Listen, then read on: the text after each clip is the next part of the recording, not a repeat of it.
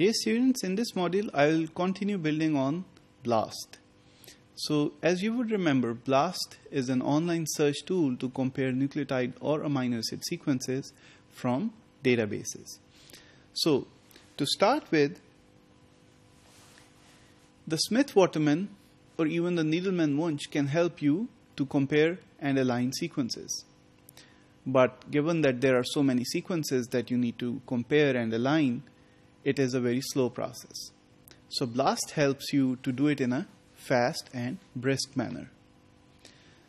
The way it shortens its runtime is by making approximate matches. So by making approximate matches, it is creating a compromise between the accuracy and the search time. So the accuracy actually drops while the runtime becomes faster.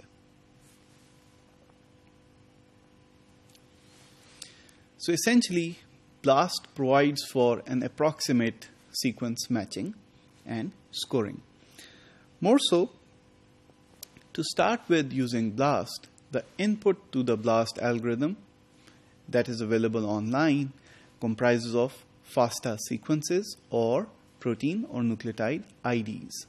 So once you input this information in these formats, then you can run the BLAST provided you have specified the search parameters. So once you have completed the search using BLAST, the output from the software can be in multiple formats. It can be either in plain text or HTML or XML.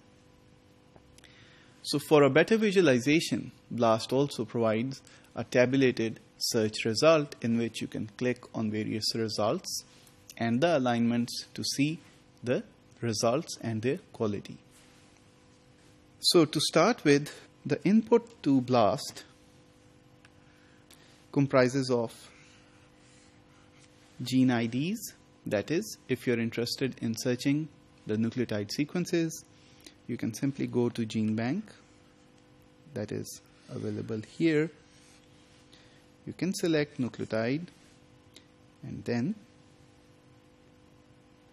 you can also select protein IDs for the protein BLAST. If you remember, there are multiple types of BLAST: the nucleotide BLAST, the protein BLAST, and several others. So this is the protein BLAST.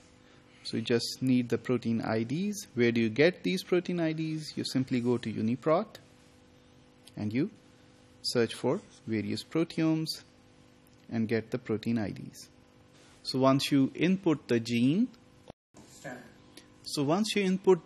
or protein ID or the gene or protein sequence, then you can BLAST it against the database of your choice and receive the search results. The results will look like this, as shown here. So you can have your query sequence listed in red, and you can have the matching proteins or nucleotides that are here presented like that. Of course, the tabulated scores are also provided along with their e-values, that is the statistical evaluation, and this can be a long list depending on the number of matches that have been made. So in conclusion, the purpose of BLAST is to compare these biological sequences that you have in a very brisk way. Remember that not all nucleotide or protein sequences are known to us. So if you sequence a gene or a protein from your wet lab experiment, then you can bring that sequence into the BLAST software and find out which other already reported genes or proteins have similar sequences. So this can be very useful in evaluating information like evolutionary origin as well as the function of the protein or gene. So the inputs and outputs, as I just mentioned, are simply gene IDs or protein IDs or the sequences, and the output is in the form of tabulated HTML or XML formats. More so, we'd like to know how the BLAST software works. because it is important to know why your results have a score like that.